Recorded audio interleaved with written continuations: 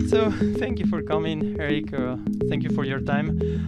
Can you introduce a little bit yourself, a little bit where do you started and how do you start in this crazy world of rigging and tech anim? From the beginning, I started as an animator in the games industry, but I've always been curious to see how things work. And at the time at Ubisoft, the modelers were doing the rigs using Character Studio. Gross. Uh, so there was obviously problems with the rigs, and nobody wanted to deal with it because somehow rigging was something everybody hated to do. And I thought, well, maybe I can help with that. So I thought I went and was Paul Neal's DVD series on rigging on 3ds Max was the first where I kind of started to learn rigging at the time. Then yeah, I did a little custom rig at home and was super happy. And then I switched to being a rigger at a different studio. And then as you know, as things went along, as you do rigging, you learn a little bit of scripting to help with rigging stuff. But then you go from being the guy that knows how to rig to the guy that knows how to script. And they're like, oh, Eric, can you script this and script that? And then I became a pipeline TD at, I don't even know which studio. There's just so many studios. But yeah, over time, I transitioned to being pipeline and just writing code for a living. Did that for a few years. And then I did a little stop at Image Engine where I did some CFX in Houdini, and that was a good load of fun too.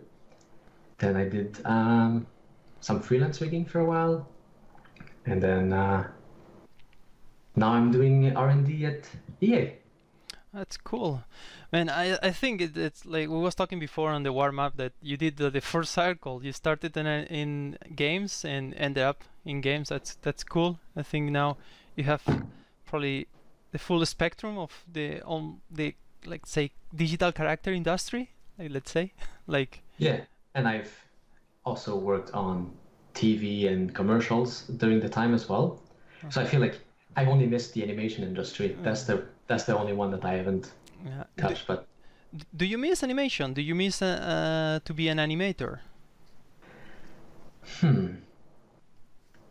I wasn't an animator for very long. Like it was like the first year of my career that I was animator, and the last 14 years I haven't been animating. I see. I enjoyed it, but I feel like the most rewarding thing for me is helping people, like by making rigs for them or making scripts for them, kind of feeling useful, you know, in the team. And I feel like as an animator, I'm more like, oh, I'm making good animation and that's making me happy. But being a good rigger or making tools, then I help a lot more people, and a lot more people are happy, and that feels more rewarding.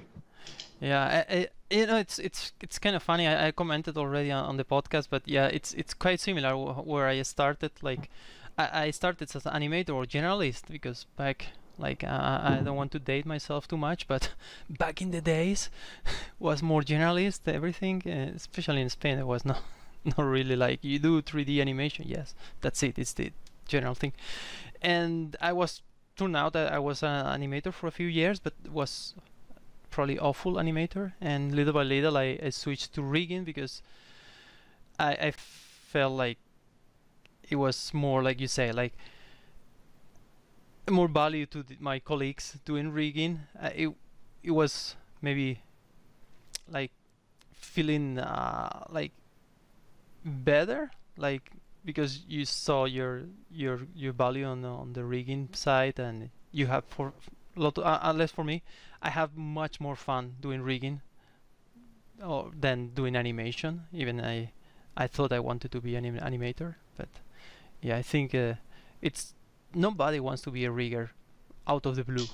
I think it's something that you need to discover on the journey, and some people find that it's something that they're meant for to do, and some people just hate it. I see some videos on YouTube even saying like awful things about rigging, like it's a evil, necessary evil, things like that. And what? Wait, What it is? What? But it's so much fun. Yeah, of course. Unless for us, I think it's so much fun. It's like making, I don't know, like playing with Lego or just solving these puzzles and things like that. If you like to solve problems, I think it's a really nice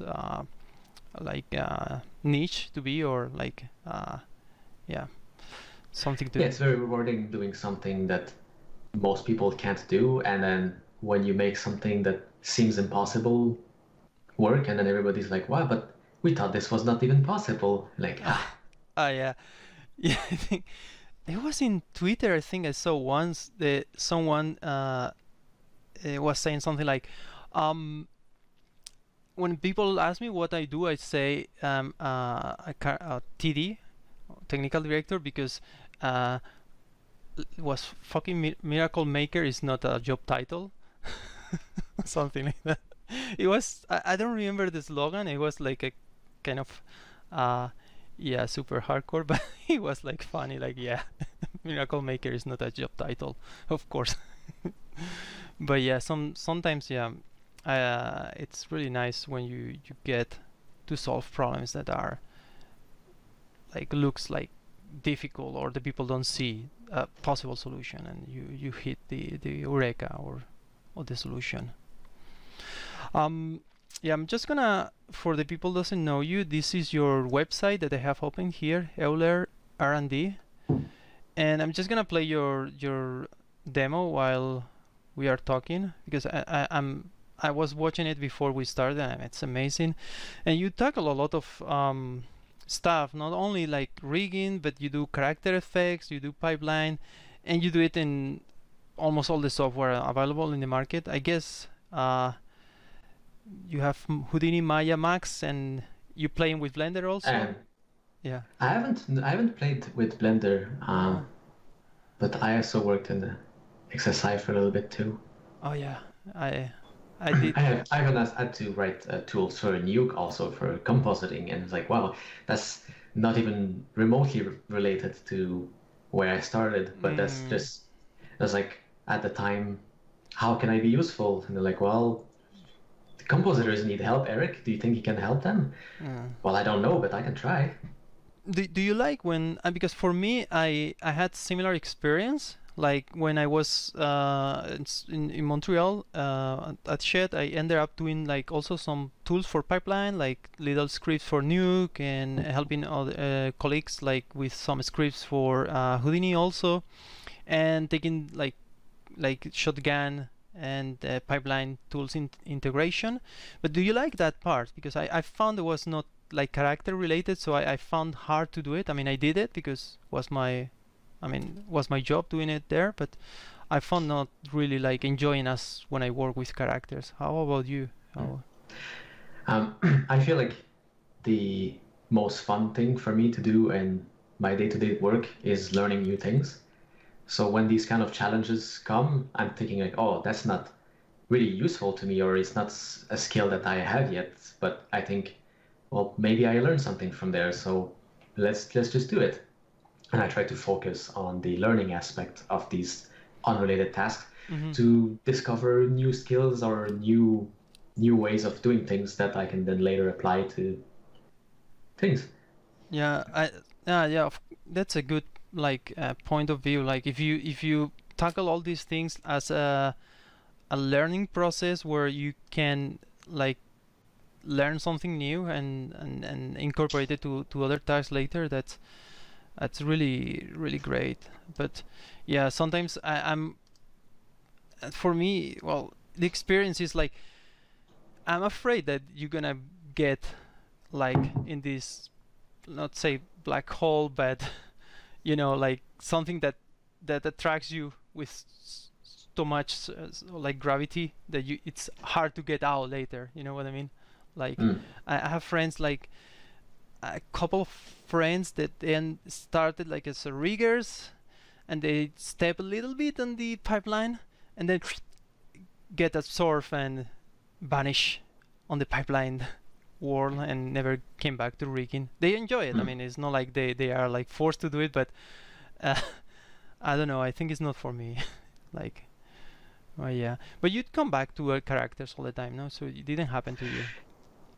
Yeah, I mean, like right now at work, I'm only running code. I'm not doing rigs anymore, but I do rigging projects at home to keep keep up to date with rigging in general.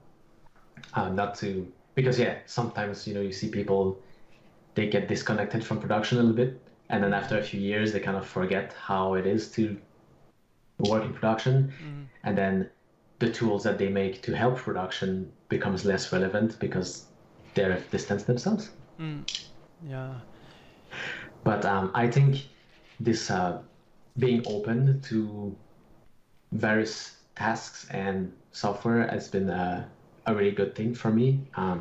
One example is that at Image Engine in the interview, they were saying like, "Oh, we would like to do some CFX in Houdini. Do you want to do some CFX in Houdini?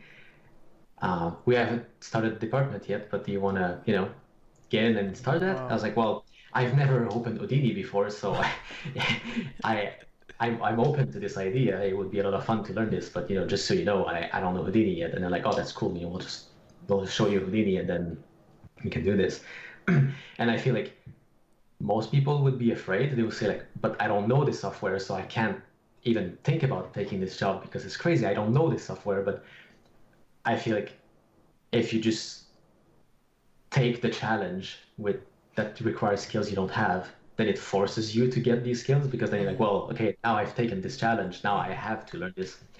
And then, yeah, a year later at Image Engine, when they were hiring new people, they were introducing me. They're like, oh, that's Eric, that's the Houdini guy. If you have some Houdini questions, I thought, a year ago, I haven't had open Houdini yet, so take it easy. Yeah, that's cool. I mean, I mean, yeah, probably you get it really fast, and I bet it's yeah, you jump on the production. So probably some people studying Houdini for many years, or playing around but never using it as a, like, I need to do this specific thing, like project based, like learning.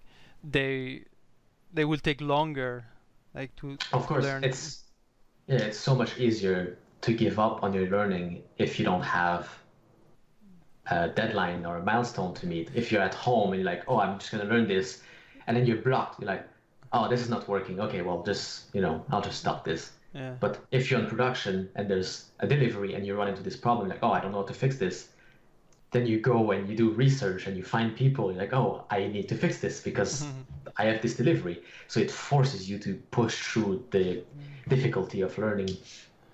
Yeah, that's. I mean, it's a good strategy. If I mean, if it doesn't fail at the end, like there's always like some risk there, but it's a really good strategy to learn something. Is you, yeah, I can do it. I don't know how, but I will, and then Oh, you I do mean, it. of Yeah, course, as long as you're being honest, you can't, yeah.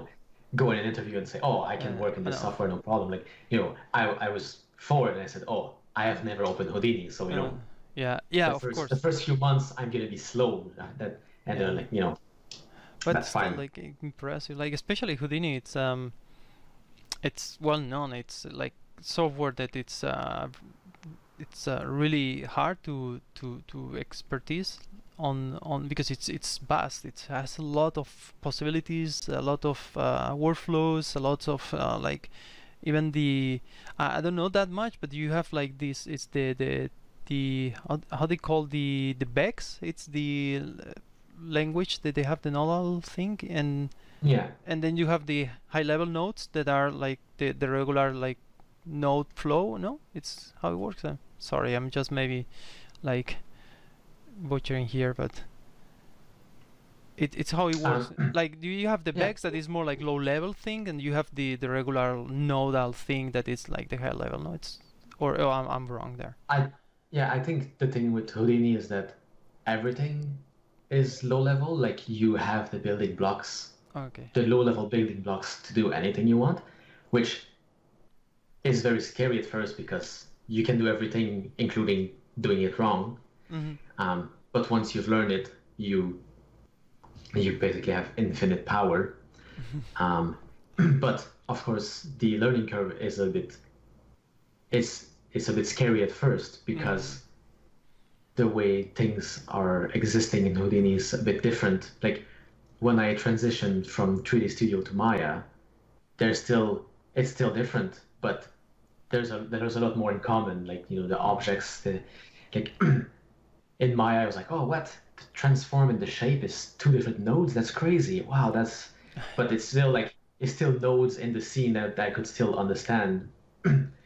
Going to Houdini, I was like, what? Wait, there's no. My scene is not like it feels intangible because the scene that you're building is not the nodes are not objects, the nodes are operations. So it's more like you're writing code. Mm. You're making a series of operations on Mm-hmm. data.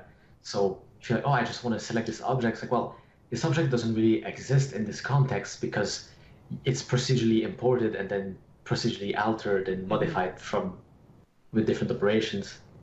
So I feel like that's the biggest hurdle when trying to learn Houdini is just trying to switch the thinking. Like because if you open Houdini and you're thinking in Mm-hmm. Maya thinking, you're gonna do really weird things that are very inefficient. Mm-hmm. But if you try to take a step back and think, okay, this is more like a script. Like there's an input, like okay, let's load an Alembic file and then let's get some geometry out of this and then Mm-hmm. do some operations to it and export it into something else. If you think of it more that way, then once you've done this switch, Mm-hmm. it becomes much easier and things becomes to make sense because the beauty of it is that all the building blocks in Houdini, they're all low level, pretty simple, and across the entire application, they all kind of work the same. Mm-hmm. So all the debugging techniques that you learn in your scene, you can apply them when you're dealing with other things, like with textures or a Mm-hmm. model or when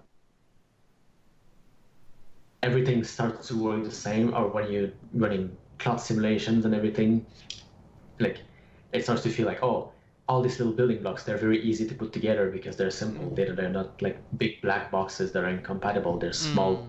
Lego pieces. So then you can say, oh, I can plug anything into anything. Oh, that's amazing. Yeah. Yeah, this is what I heard like in Houdini like you can like normally if you go to Maya or I guess Max the same and in Softimage also was in some situations the same, not the eyes but the other systems. Like if you have like solver that does the cloud simulation and another solver that does like a flip solver for the water and you want to splash water on the cloth, and in many situations they not don't talk together, they not interact together, the two solvers. Now that's something that in Houdini it's well integrated and all the solvers and everything can like talk each other and interact each other. That's correct. Yeah, yeah, absolutely. And that's the brilliant thing is that now you can, because everything talks to each other, you can use everything for everything. You can think like, I don't know, if you want to do something crazy, like drive a skeleton with a fluid simulation, like, well, you can. I don't know why you would want to do that, but yeah, you can do that, as extreme as this sounds. But for instance, on the Game of Thrones, on the whites that you can see in my demo reel at the beginning, Mm-hmm. um, I had the little low-res meshes for all these whites, and This they one. needed, yeah, that were simulated in Maya that they had already done, Mm-hmm. little low-res characters, and they said, oh, now we would like to replace this with yeah the 700 super high-res rigs. Thought like, oh, that's gonna be a big heavy thing, Mm-hmm. and then it's like, oh, and then on top, can you have the little bit of cloud simulation on them, on all of them, all these individual rigs, and then also the guys that the dragon is stepping on, can you also simulate them? I was like, wow, if I was doing that in Maya, I would just cry right now. But in Houdini, it was fairly simple. I mean, quote unquote simple. Yeah. I. It did take some time still, but being able to treat these characters as geometry to Mm-hmm. transform them and then feed that into a Houdini crowd node just to instance multiple rigs and Mm-hmm. then transform the joints of each rig based on the geometry that's being deformed, and then driving the final rigs with that, and then exporting that. Um, yeah, it was a really good learning moment for me into using different parts of Houdini that you wouldn't think about using together to make this thing happen. Yeah, that's crazy. Yeah. It's too bad that in the final shots it was so dark that I think a Uh, lot of people missed this shot. They're like, yeah. "What? There was light?" Like, yeah, it's just if you raise your brightness, you'll see them. Yeah, I saw this episode. Here in Japan, we don't have HBO, but you can watch it on if you have Amazon Prime and you hire a Stars package or something like that. You can watch it 1 week later Hmm. or a few days later, but you can watch it like almost. And I remember I've been following the series since season one, and when this episode I was with I watched it on here on the same screen, and I'm using now like on the my PC, and just touching all the color on my screen to, and it was just, and this one supposedly it's HDR, but whatever it, I mean, it was tough to see this one. I don't know if the streaming on the Amazon Prime takes like the HDR thing activate, or I don't know. Hmm. It's a technology that I'm not sure yet. But yeah, to be honest, I didn't. I remember the episode when they fall, and I remember all this, but yeah, not the detail that you can see here. Of course. Yeah, I was glad when Image Engine released these breakdowns. I thought, oh, okay, at least now I can show something. Oh, yeah, it was really nice. I think it is one of the most impressive episodes on all the series, and yeah, it was a bit of a like, yeah, the because it was so dark, maybe it was a lot of hard work that was missed from from from the regular people, like yeah, if you don't go and stop and try to improve your light or something. And yeah, yeah, and I this one, I want to talk about this one and Of course, your adventure it's important. and Oats Studio, because this is how I found you, this because this rig, and because the Oats Studio have this well, but maybe the people on listening this doesn't, this pack on Steam that you can get all these assets and the art and all the high resolution of all the short films that they did. And I mean, if you learning rigging, I think it's a really good uh, reference or source to check out like some professional rigs, and yeah, some of the most I don't know how to use the word for how to describe the Sigot rig. It's like a juggernaut of the rigs or something like that. And Yeah, it's hard to find the right yeah, word to describe it because people say like, oh, it's a complicated rig. I say, but it's not a complicated rig. It's just a few hundred simple arm rigs. So it's not complicated. It's busy. it's massive. So I have here one of these, but while we talk, I'm just gonna open, and you explained me before that this one is not the final one. This is kind of like the Yeah, the one that was put on compile. Steam. Yeah, I'm just gonna the open the way. animation. I don't dare to open the other one. No, please don't. Um, the way it was used in production at Oats is that uh, I had split the rig into 7 different rigs. One being the main bipedal rig that would run in real time that animators could just do the main motions of the character with. And then with a script, they could dynamically load and unload different parts of the rig so that they could always keep the rig fast, because that's important. Mhm. Even when there's a lot of limbs, it still needs to be fast.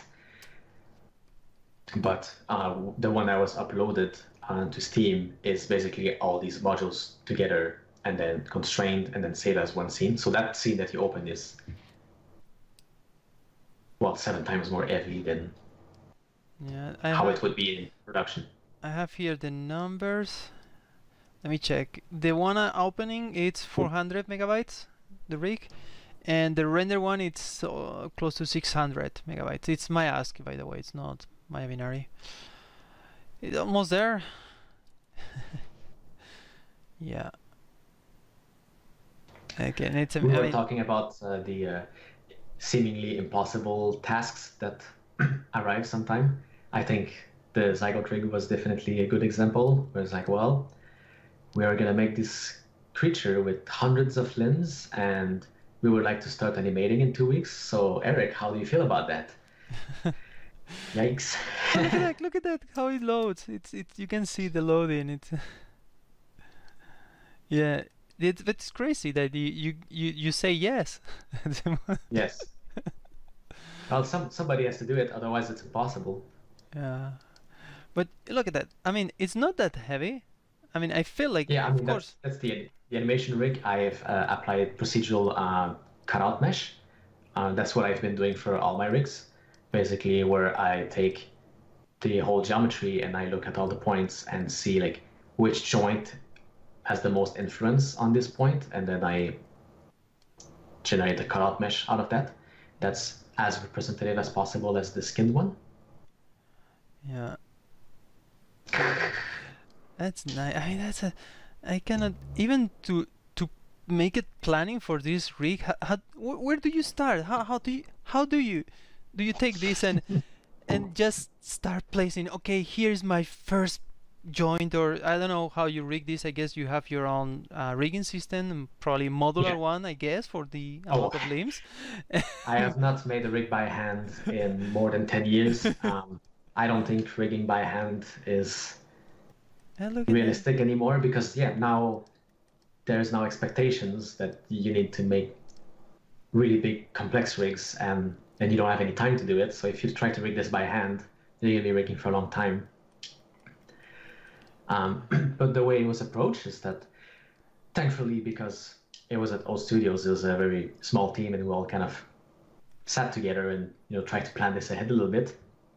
But basically, I provided Ian Spriggs, the modeler of the Zygote, with some rig limbs. I think I don't remember how many, like a few bodies and a few arms, and then he used that to kind of do some of the initial placement of the character.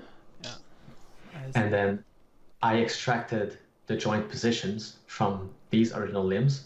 So at least I didn't have to place joints for everything, Yeah, which was good. Like especially for the hands, like the yeah, hands, I didn't have to do like some of them were modeled like modeled, so I had to place joints in them. But most of them, I was able to reuse the joint position from the rig that I supplied the modeler. So that's been very helpful.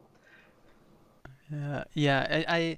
And that's brilliant. I mean, this is something I sometimes also think that in some situations is it's really wise to have like this pre-rig part to conceptualize something and later apply it. But here is brilliant. I mean, I think it's the only way that you can go to have it on the time that you had to do it. It's like to have something that when you get the model already have all the placement or many of the placement ready to you to use, because if not you can, I mean, you can go crazy. I mean, it's just, look at this.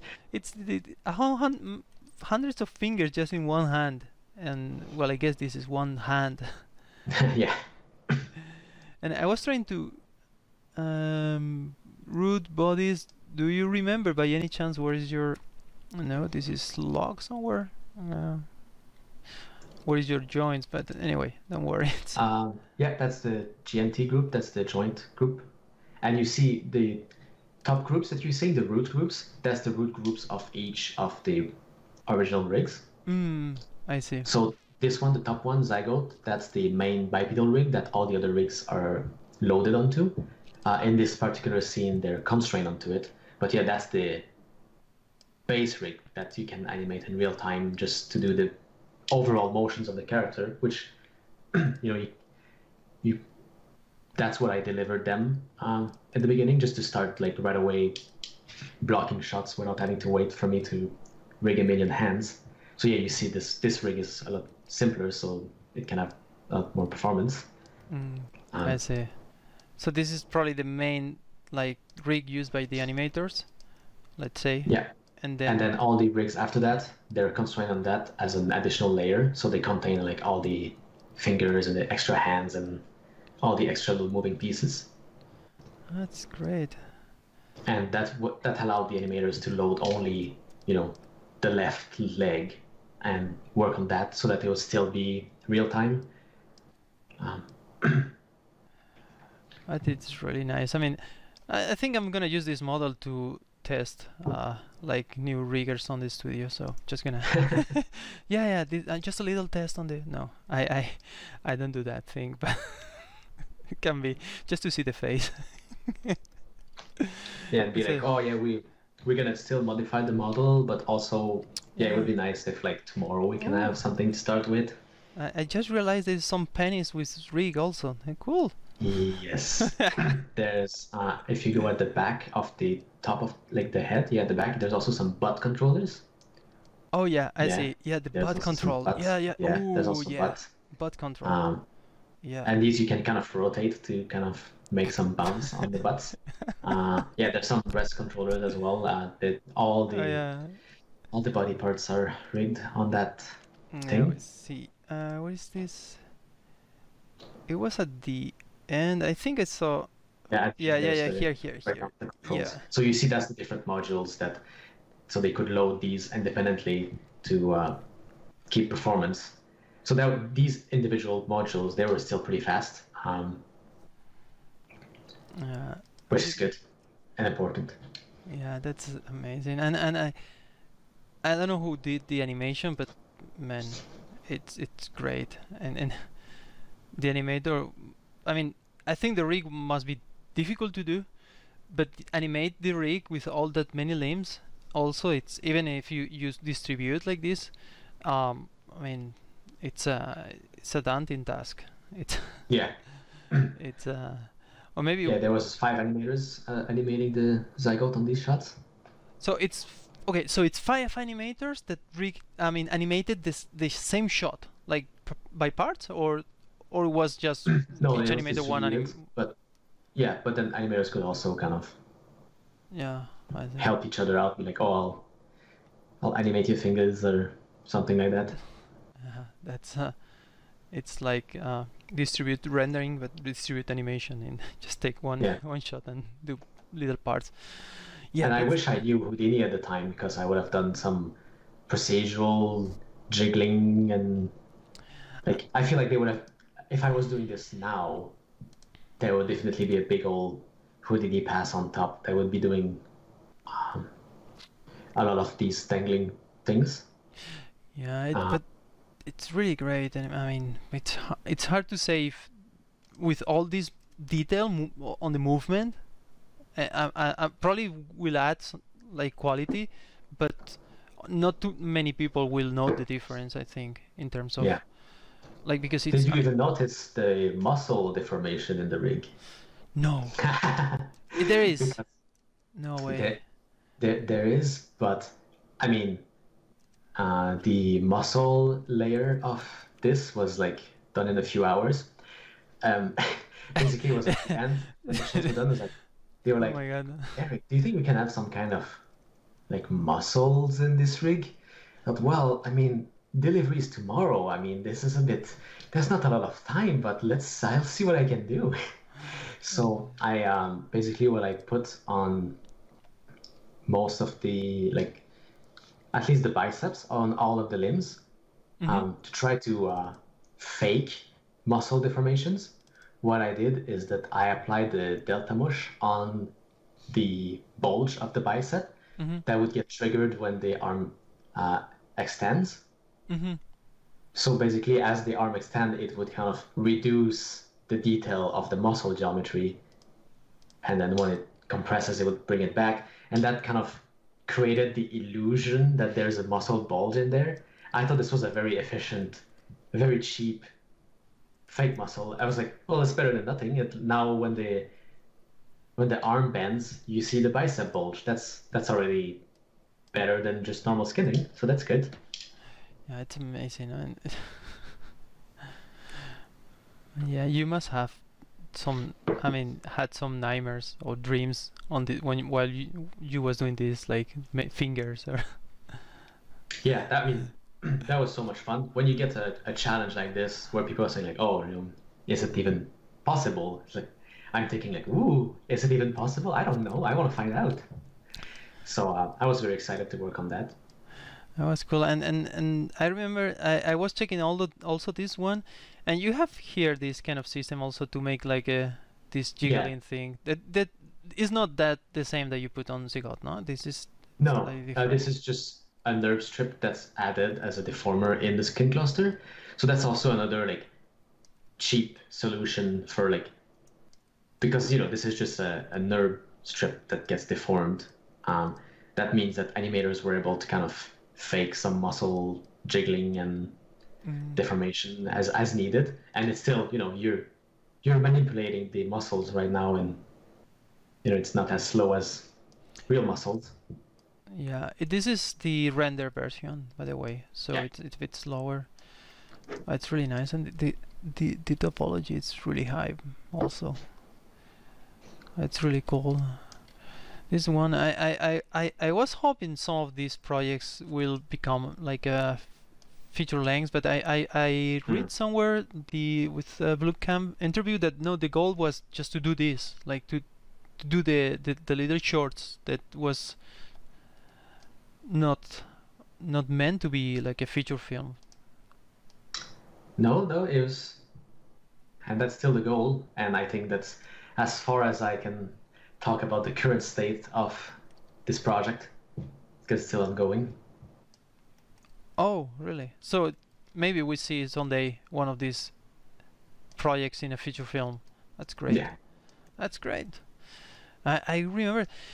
You know the only I was I mean with Zigot it's really impressive and I don't follow the TV series the how it's called Stranger Things but do you saw the demo reel from Rodeo the breakdown of the rig they did I don't think I have. this one it's also I think in like character monster wise thing I think your Zigot and later this one that is much newer it's probably my top two like rigs that I was like mesmerized how let me um Yeah, I think I've seen it. I think it's Rodeo VFX um Rodeo oh FX not VFX have you seen it um Yeah, I think so. this one Yeah, yeah. what wait But that's not that many limbs. That's not zygote level of limbs. yeah exactly and it's But it not does. it I kind of remember this thing kind of transforms a little bit, like it yeah kind of changes shape and everything. So that's another layer of complexity, of course. That's also challenging. yes exactly that's it well I don't know what is the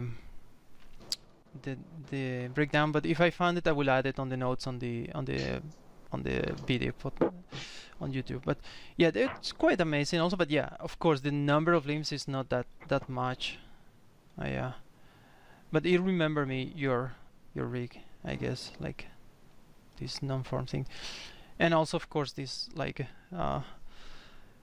did you work on the when you was on Image Engine on the engine on the thing and then the remake that they did young thing the John Carpenter No, no.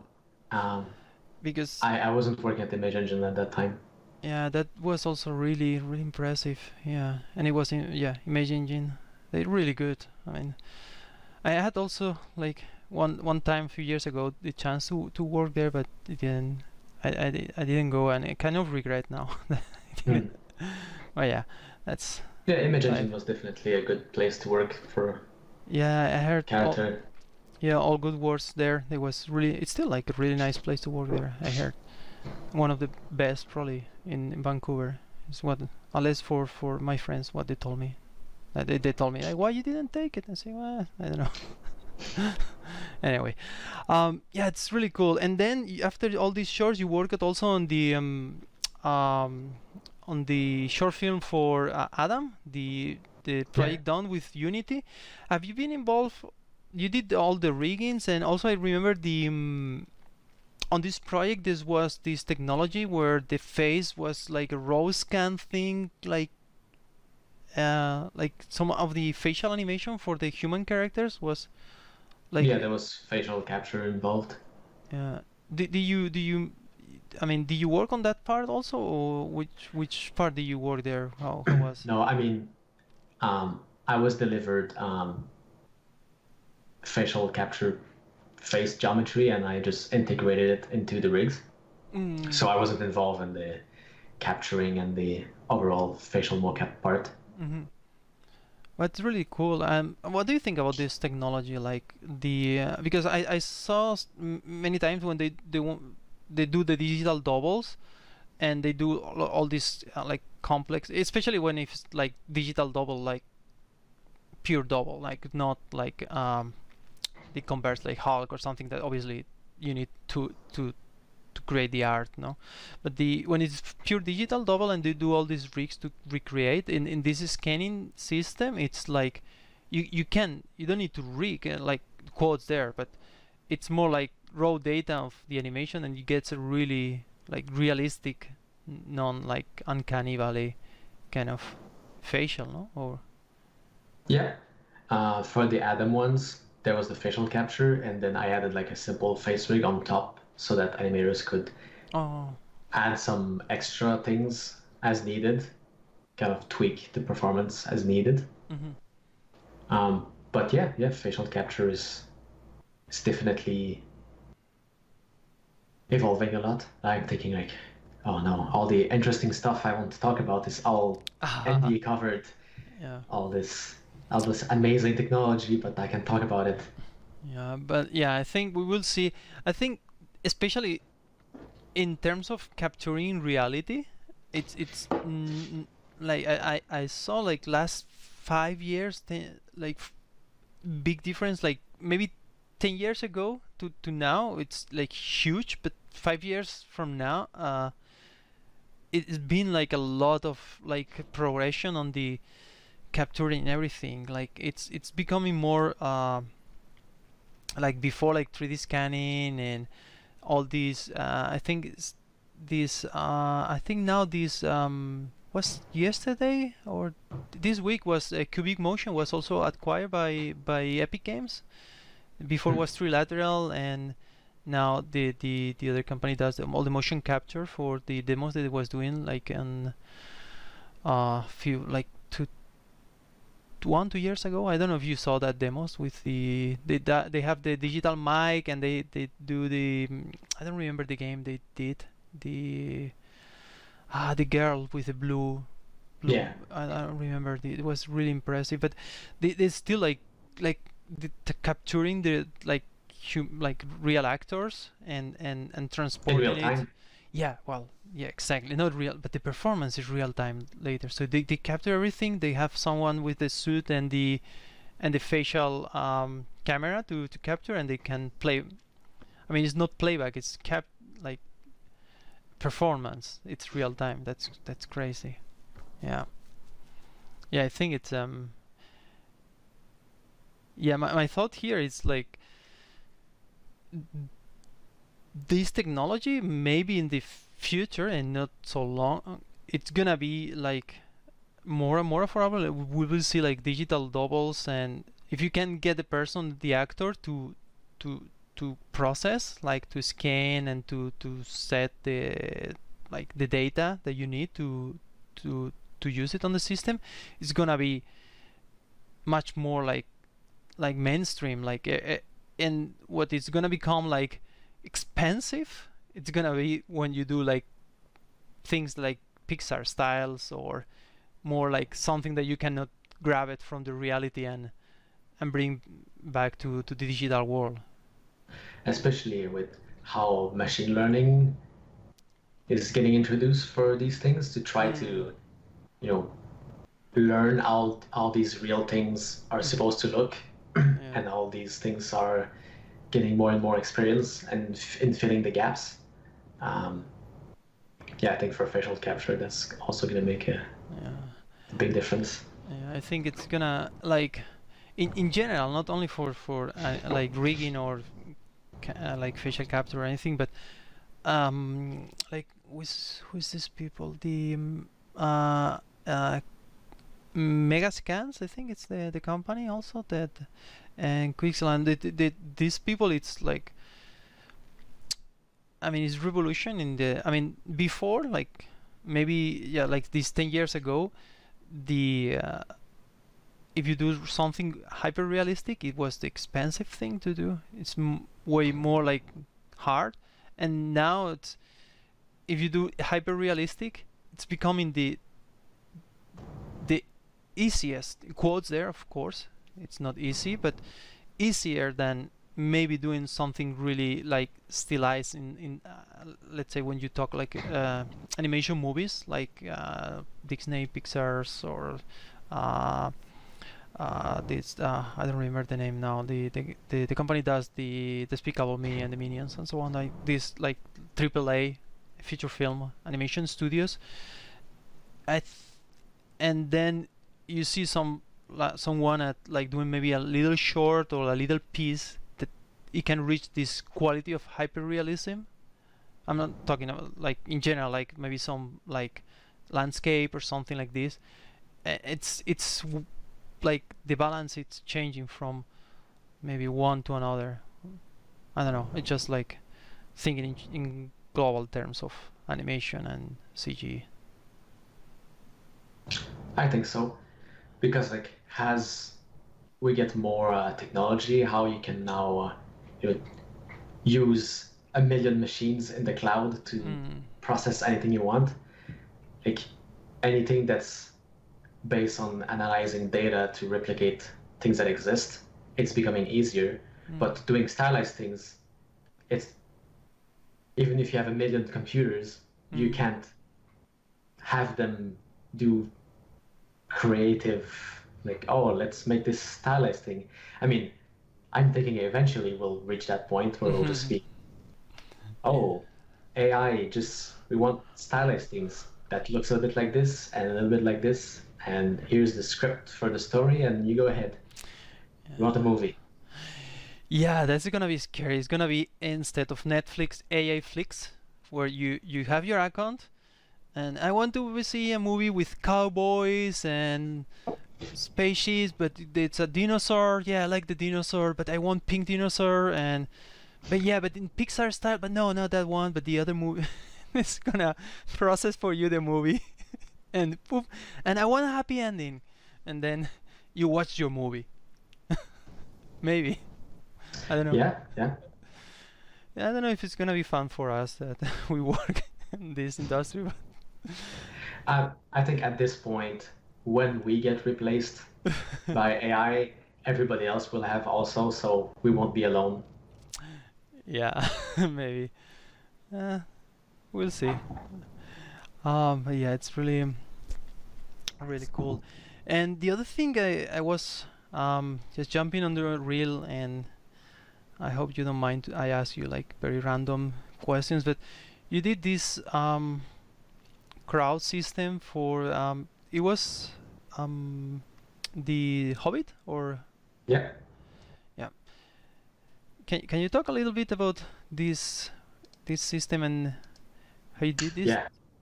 That was uh, that was a lot of fun. This was definitely one of those seemingly impossible things, and it's really funny how this task happened. Mm-hmm. This is an army manager. This is a crowd previous tool that I made, and basically on my first week at Weta, um, the week where I started, Mm-hmm. my supervisor was not returned from vacation yet. So technically, I didn't really have tasks. So I thought like, oh, I'll try to make myself useful. So I went to one of the guys in the department, in the R&D department, saying like, oh, is there maybe a small task I can pick up just so I can, do something while I wait for my real tasks? And they're like, oh yeah, the previous department, they want a little script to project characters on the ground surface and make them, walk on there. And I thought, oh, that simple recasting task, that's gonna take me half an hour, no problem. Let me do it. I'll do it.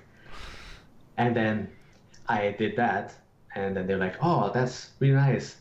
Now, do you think we can also have this have 40,000 characters and run in real time on the virtual set so that Peter Jackson can use the virtual camera and go around the armies? And can we do this in the next 2 weeks?" I thought, oh, I mean, this sounds very difficult, but we can try.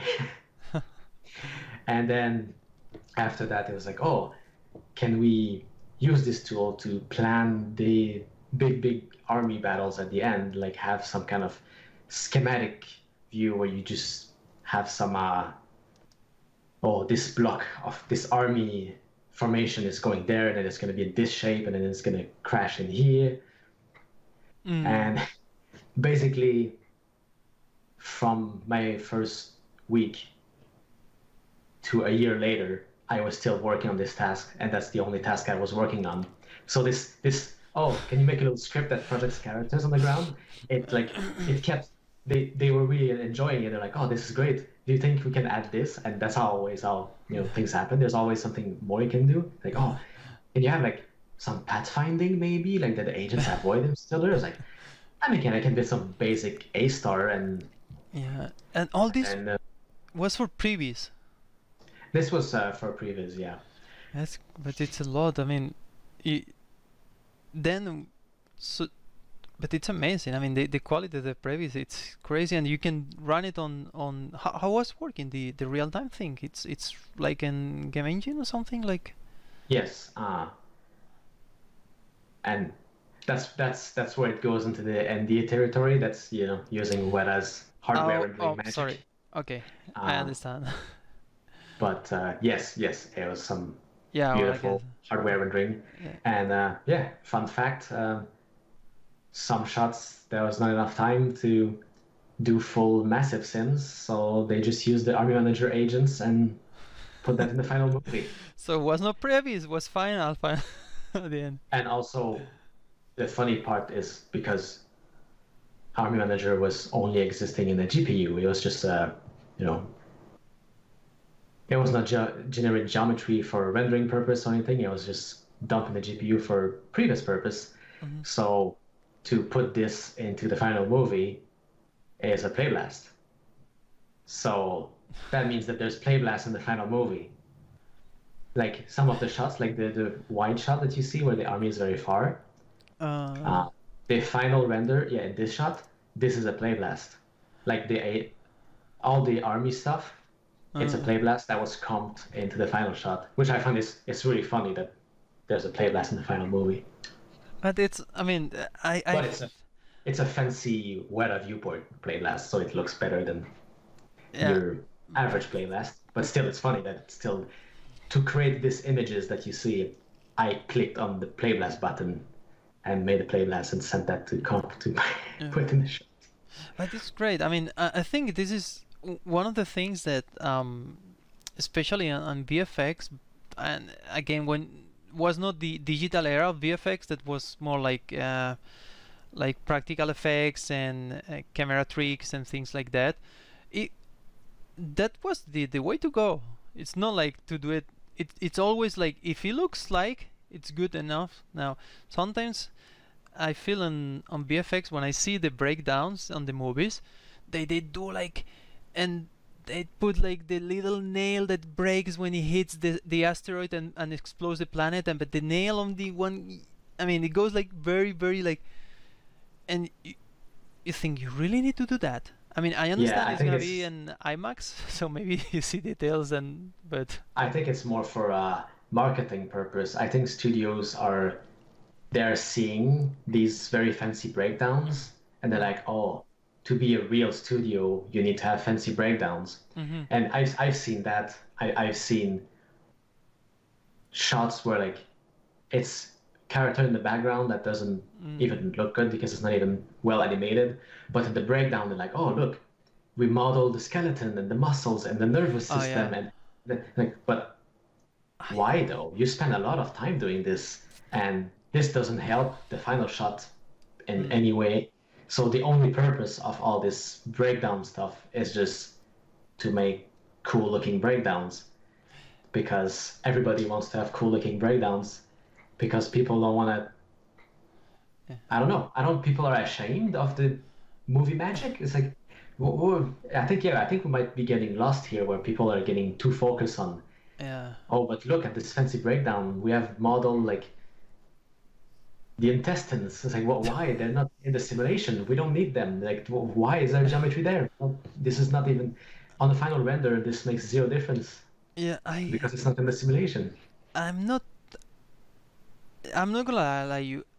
I had this conversation with a friend. I don't so but I don't remember who, but I remember the conversation like talking like, "Oh, this oh, maybe I remember now. I'm not gonna say it, but same situation. I asked, "Oh, you did this nice muscle thing. I see the breakdown." And no, the muscle thing was finished after the project was finished. We just added on the breakdown to make some advertisement thing, but the Yeah, project I was think that's common. finished and delivered before the muscle system was in place to do it. And it was like in yeah, I think yeah, it was like maybe 8 years ago, and it was like soft image thing on ice, and it was like wow. And then uh I asked my friend, wow, say no, we finished later that. And yeah, so in that's first hand, and probably there's many situations like that, you say, like. Oh yeah, I've seen it. I've seen it. So it's like it's not urban legend, it's real. Oh, it's true. And in a way, you can see it's kind of another aspect of movie magic is marketing movie magic. That, oh, we make this illusion that there's a muscle system, and this illusion that it's not shot modeling in every shot. Yeah, yeah, I'm pretty sure. Yeah, this it's happening. Yeah, the yeah, I did. Yeah, yeah, and I don't want to get in on the shot sculpting and fixing because that's a new world of like movie magic. It's the shot sculpting phase and on many shows. Yeah, but sometimes, there's Yeah, so many things. So many times it's, oh, look at this shot. It's a one-off shot. It's so simple. Oh, which why don't just let's just shot modeling it. This is gonna take. It's not yeah, gonna take a lot of time to do it. Like, no, no, no. We need to model the skeleton and then, yeah, model the nervous system. Like, why? yeah, yeah. I think I was working in a here in Japan in a.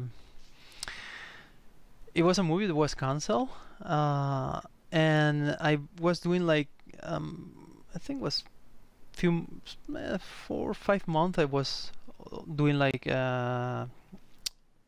mainly character effects, cloth and hair simulation, and then um, shot sculpting. And I, to be honest, I really like to do shot sculpting.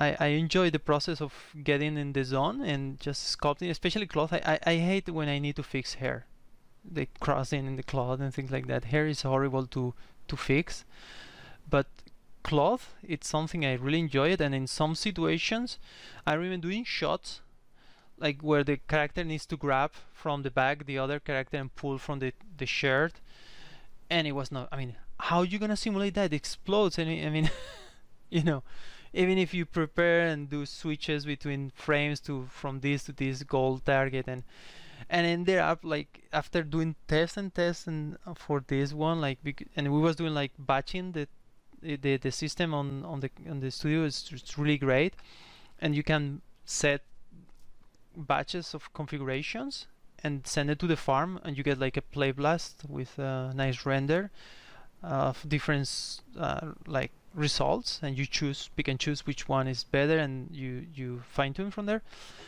And in some point I just, yeah, fuck it, just doing uh all the frames frame by frame. And when I go to dailies and say, oh, do we simulate this, and it's going super nice, and the pool and doesn't intersect, how you do it? Well, I just do it by frame by frame. It was like very fast, like maybe second or something, like 20 frames or something like that. But it worked really well, and yeah, I think it's also magic of Why not? simulation. Yeah, exactly. I feel like it's very easy to get stuck on a technological idea, like, oh, this needs to be a simulation. Oh, it's not working. Oh, but it needs to be a simulation, so let's make it work. Yeah. But sometimes it's much easier to take a step back and think, well, maybe there's a simpler way to do this. Maybe there's a way we can just make this shot happen. Yeah, and it's much more fun, I have to say. I rather prefer to go by hand sometimes that just wait and try different values and try different things and wait, and how I mean, for you, how's simulation? I mean, do you like to play with simulation, or do you prefer more like direct like proceduralism to or direct control? I'm not sure. Do you mean for like Yeah, the CFX work that I've done? Like, yeah. For instance, sometimes when it's, for instance, if you work on Houdini, you can maybe do something that it's simulated, but it's more like procedural, like where yes, you that's you definitely. where you go more like, let's say, I don't know how to say, like you don't rely fully on the physics simulation of the solver that you're using, but more like maybe something that looks like it's simulated, but indeed it's under the hood. It's just like rig it, like, Yeah, and you can. absolutely. I think that's one of the things we were talking earlier about how all the little Houdini building blocks talk to each other. Mhm. That's definitely very useful to have like, oh, there's the real physically accurate simulation, and then it gets fed into another process that does something creative on top to fix some issues or make something look better instead of tweaking the physical simulation until it does something that's physically impossible. For instance, when it's like, oh, we want this to look like this and be physically accurate. And you're thinking, well, what you're asking is not physically accurate, so how is that? So it Yeah. needs to feel like it's been made physically accurate, but that's why it's very useful to be able to kind of split it into different pieces, have some parts that are simmed with physical accuracy, some parts that are simmed with more like procedural things Mm. to, and then put them together. I found that was a very good thing in Houdini. Like for instance, on the whites on Game of Thrones, Mhm. like there's 700 whites out there climbing on the dragon there, and yeah, at some point they're like, oh, it would be nice if their little loincloths were cloth simulations. And I thought, well, that's 700 cloth simulations. I mean, there's more than one cloth per character, so it's more like, a Mm. few thousands cloth simulations per shot. And yeah, the clock is ticking. We need to deliver this. So it's another case of, oh, let's find a cheap solution that works. So for these cloths, I used a chop lag on some of the geometry that's cloth Mhm. as a, and then I made a little fall off.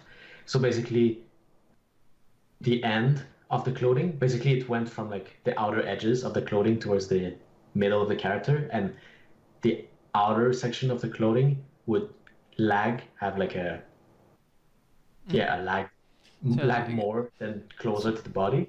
So that made the illusion that there's some follow through in the cloth. And that, I mean, that ran in real time, and mm. that's good because doing actual, at first we are thinking, well, we could feed all these characters and then extract the cloth and plug it into Vellum, and that will totally work. But then it's a few thousands simulations per Mm. shot to do in no time. So that's always scary. Mm. But because these characters are so small and everything is motion blur and it's moving fast, I thought maybe we'll just try something simple and cheap. And the simple and cheap thing often Yeah. works in movie magic.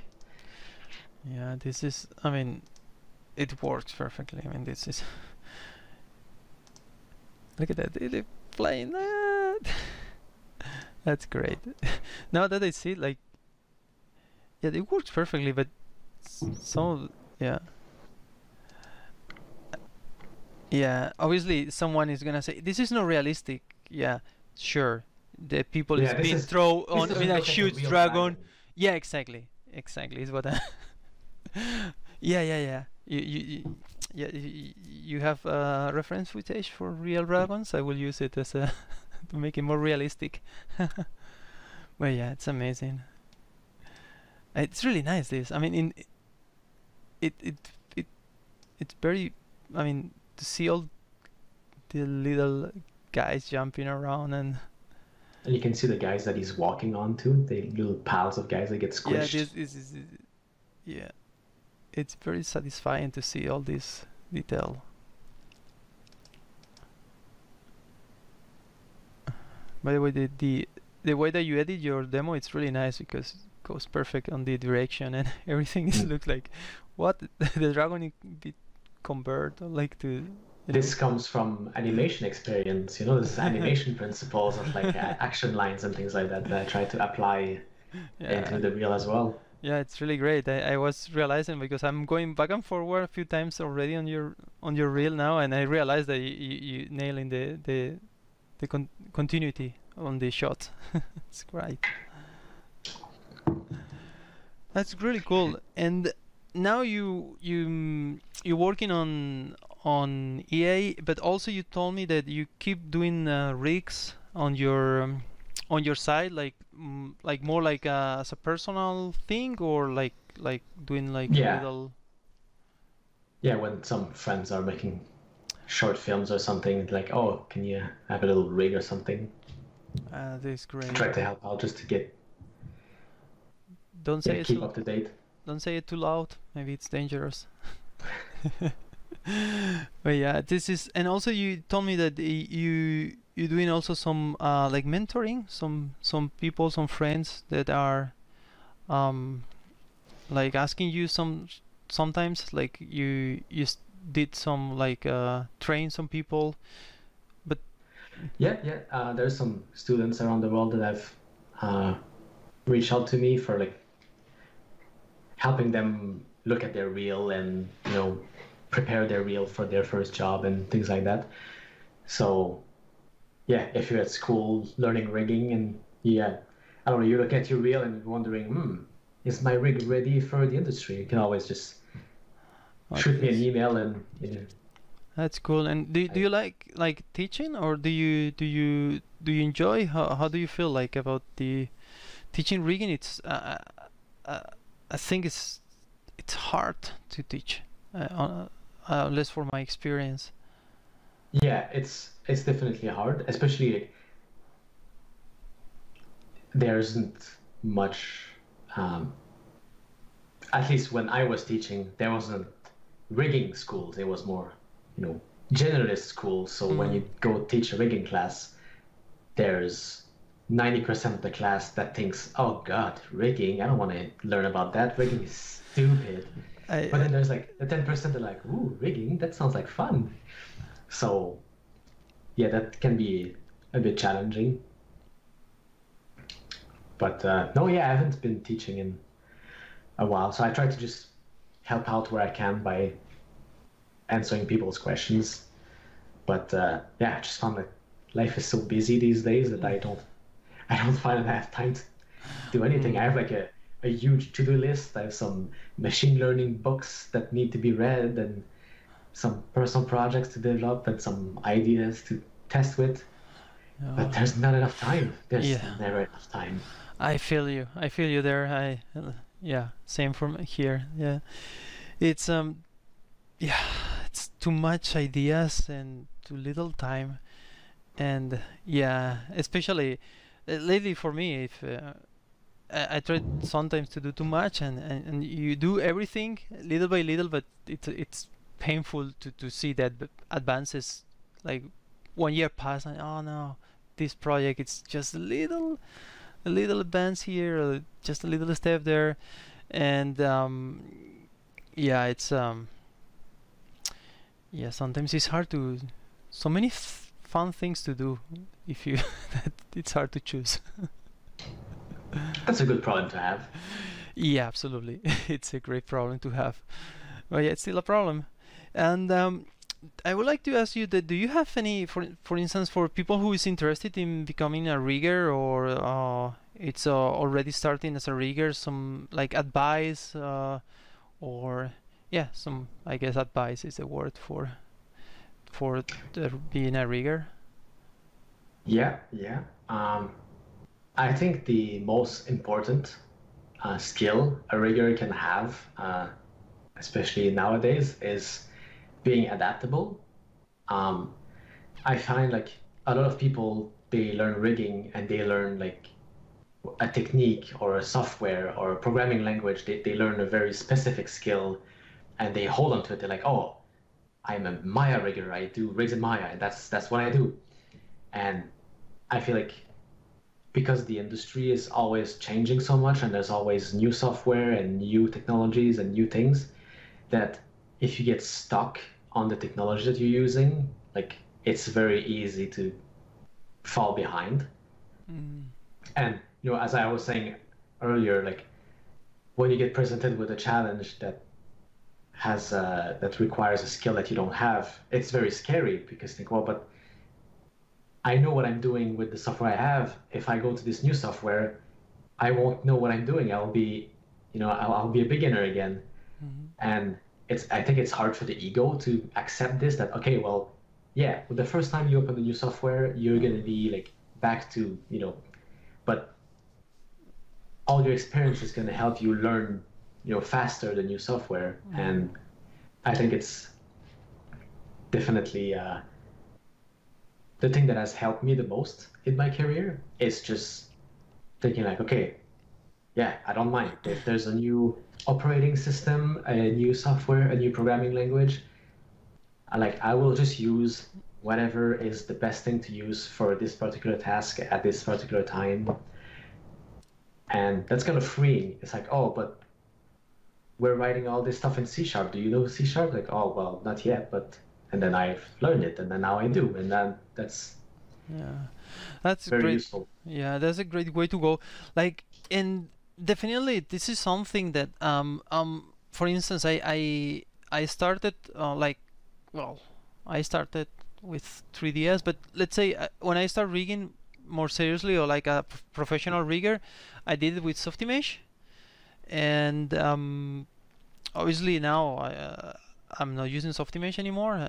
I jump it to Maya, and it's not like you start from zero, it's a beginner or something. No, the skill set as a rigger is it's part it's knowing the software, knowing the framework where you work on, like how it works, the technology that you're using to do the rigs. That's one part that you need to relearn. But the bigger part for me is the experience to have to make the rigging, to solve the problems, and to to create this like let's say the formation and also the manipulation rigs and everything. It's not something that you lose if you learn new technology. It's just add. And when you learn from different softwares and different ways to solve the problems, you can enrich your process on that. And at least for my experience, talking with other colleagues that, for instance, they learn rigging in Maya, they still do it in Maya, they only think the Maya way. And I had like the experience with another application, then now move to Maya, and of course you need to relearn some stuff because it doesn't apply one to one. But at the same time, you find new ways to do something because you didn't see it the same way that the other people see the things. And if you add more and more to this like tool set or skill set, I will say, it's become easier, and it becomes like it's like a snowball, or I don't know how to say here. I think in Japanese will be katamari. It's like a big ball that you add attach stuff, and you can keep growing that ball. Let's say, and I think you're a perfect example here. You touch almost all the softwares that it's in the market in terms of DCC. And you do also all the specialties that becomes like a character TD, let's say that's Rigger, character effects, and all the things in between. Yeah, you're right. Especially, you're saying that when you're learning new softwares and new techniques, like the principles are the same, but when you're learning new techniques and new softwares, you're seeing what's different, but also what's common, and it enlightens your overall understanding on how all of these things work, and that makes everything becomes simpler. So it's everything is at the scariest at the beginning when you open the software for the first time and you're like, oh wow, what did I do? This is so foreign. Yeah. But you just gotta go through it, and then it becomes simpler. And the more you do it, the easier it becomes. And at some point, you'll be like, oh, what? You want me to work in this new software I've never heard of? Okay, I'm not afraid. Yeah. Yeah. For me, the only disadvantage, and that's it's after you jump from software to software, you're not happy with any of them. Like in terms of, because you like one thing from one, the other thing from the other. You did, so it start to, everything has its own great things, but also bad things, or things that you like and things that you don't like. And probably, at least for me, it's like I don't. When I was working only with one software and I was kind of like ignorant in my little world, I was super happy with the software. It's the best. Now when you start learning more softwares, it's like, yeah, I don't like even the old one, because I know that it has a lot of also problems and things that I don't like. I'm comfortable with the new one, but still missing parts from the old one, and so on. And as I keep adding and trying to learn other stuff, I start feeling like I like this one. And now, yeah, I start little by little like learning a little bit of Blender, because I was thinking I want to learn more software just for the sake of learning more. And well, Blender is the free one, and it's kind of trendy now. So, and it has really interesting things, but also like some other that it's like a little scary, or not scary, but too different. So, and it has the good and the bad, no, like when you learn. But yeah, now I wish I can mix and match all the software and make my own, so perfect, but it's not possible, I guess. How do you feel about that? How is your feelings? You started, I think, in Max and Maya, Houdini. Yeah, I started in Max and then Maya. I helped writing some tools in XSI a little bit, Oh yeah. and then yeah, and then to Houdini. Um, and of course some proprietary softwares along the way, Mm. secret softwares, of course. Mm-hmm. Um, but yeah, you're saying like, oh, you're taking all these ideas from seeing all these different features and think like, oh, I just want to make my own. I wish I could pull out the Epic 3D, the 3D application that I had started writing. Oh. Uh, because yeah, that was about 10 years ago. I was kind of starting out in Python. Like I was coming from a Max script and C sharp and a little bit of C++. But then, yeah, I was moving to Maya and Python and thought like, oh, okay, I really need to learn Python now, so I need to give myself some challenges. Mm-hmm. And then I found that that's a good way to learn to, having like a specific target, like, oh, I want to do this, and think of it as a deliverable that you're not allowed to fail. So when you get blocked, you force yourself to learn how to get unblocked. So at some point in Python, I was starting to write little video games, and then at some point I thought, oh, I should do something with 3D graphics, something simple, like a simple 3D game. And then I started looking into using OpenGL from Python, Mm-hmm. and then I started doing some basic 3D stuff, and I thought, oh, but at this point, maybe I should just write a 3D application. That would be fun. Uh, Uh, I don't know your definition of fun. It's interesting, at least. But yeah, this is yeah.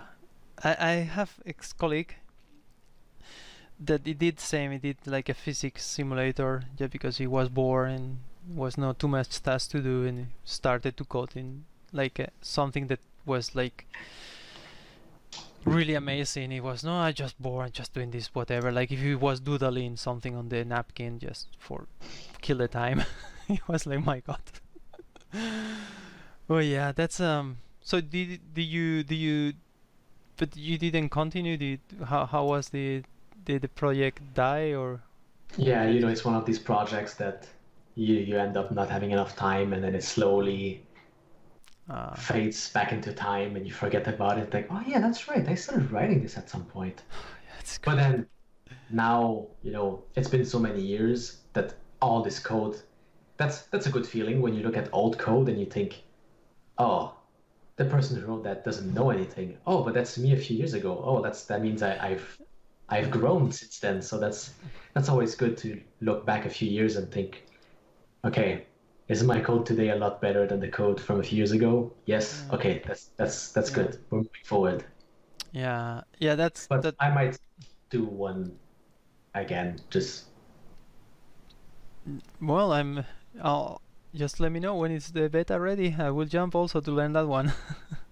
and that was funny because yeah, when I was making Epic 3D, I was still a 3D Studio Max guy, and I was just starting to learn Maya, Hmm. and I was looking at Maya that Maya had a terrible viewport. You could get the Hmm. viewport out and move it to a different monitor or something, and 3D Studio Max did not have that. And I thought, oh, that was so unfortunate. So that's one of the first features I added into Epic 3D. I was like, there, I can make terrible viewports. Here you go, Autodesk. If I can make terrible viewports, you should be able to make terrible viewports.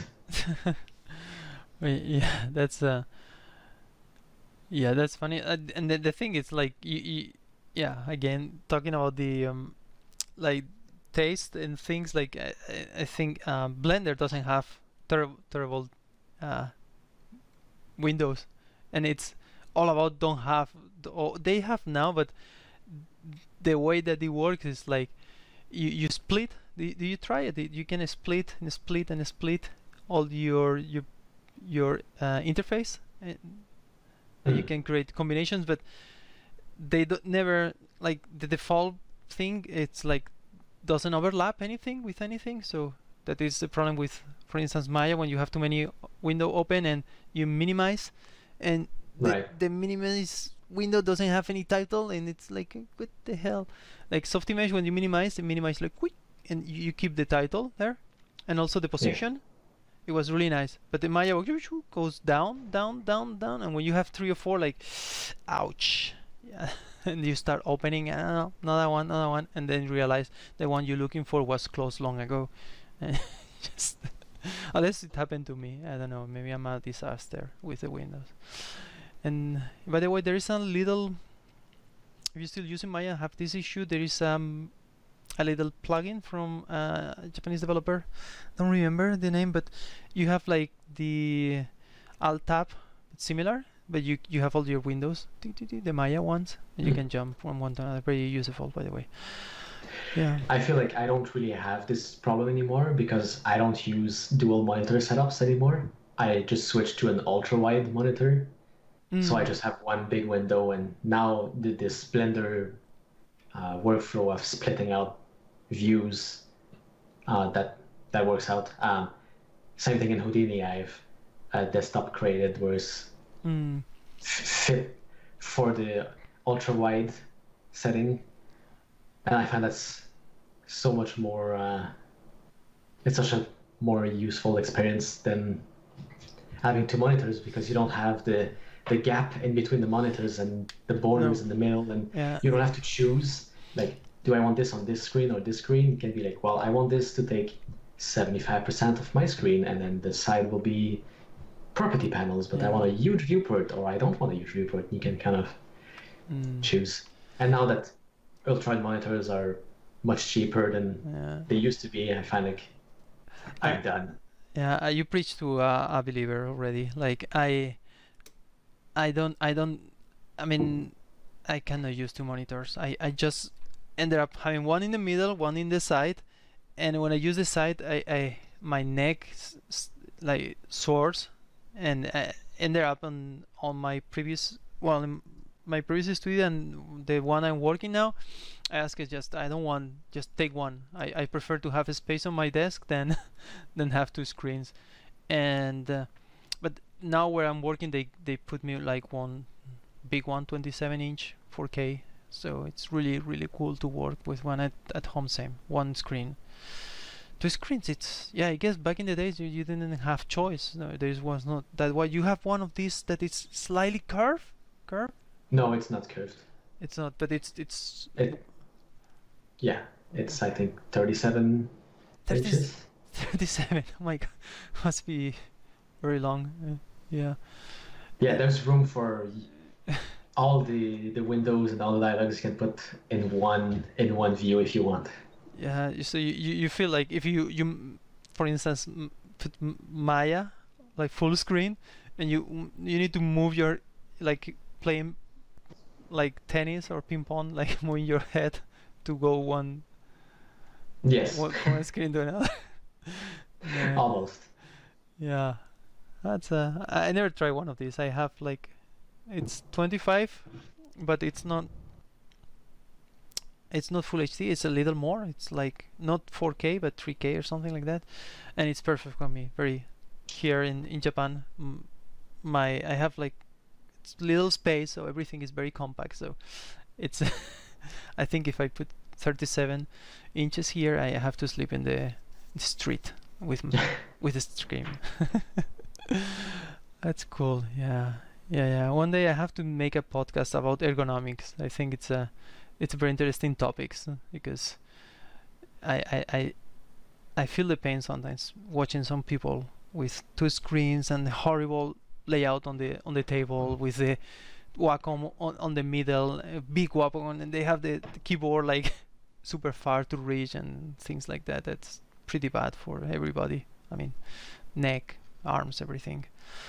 That's really cool. Okay, so I don't want to take too much your time. I think we already passed the hour. It was like a blast. Um, but just taking a quick review of my notes. I think we went over everything we was talking at the beginning to tackle.